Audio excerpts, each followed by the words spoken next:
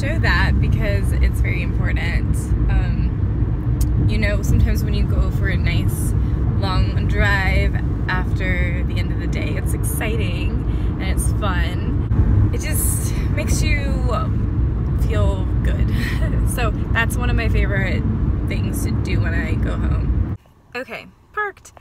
Also, before it gets dark on my writing journeys, I'm going to be drinking some, don't worry, sparkling cider, guys, sparkling, because I'm an adult. And you know what?